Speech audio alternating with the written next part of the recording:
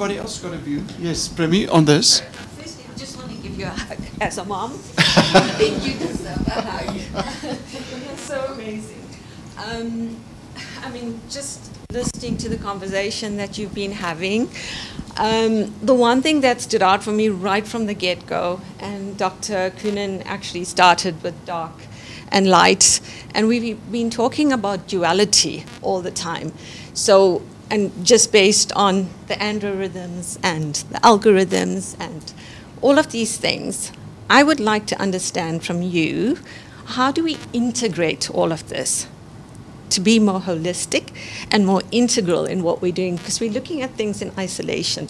And for me, that's where the imbalance starts to happen.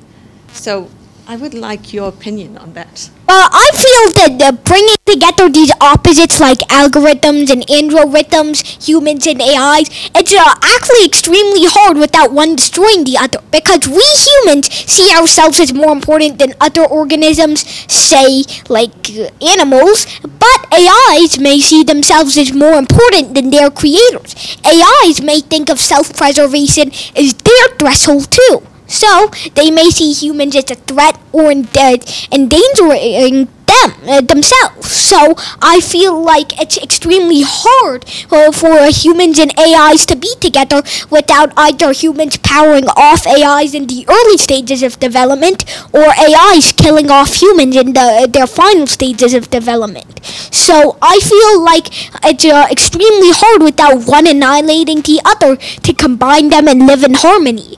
But who knows, maybe this kind of duality will be okay for us, and so maybe this kind of duality is going to change our world, because a few hours ago, when I was still talking with Professor Ben Anderson, he was mentioning this kind of thing about how crises can affect our communities nowadays.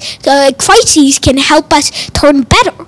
And so I think that is a very interesting point, and maybe a kind of crisis between humans and AIs could cause our communities to improve, both the relation between humans and AIs and our species preservation. So I think that it's a very interesting subject when you bring up duality, combination of human and AI, or algorithms and androrhythms and things like that. So I think that it's a very interesting subject.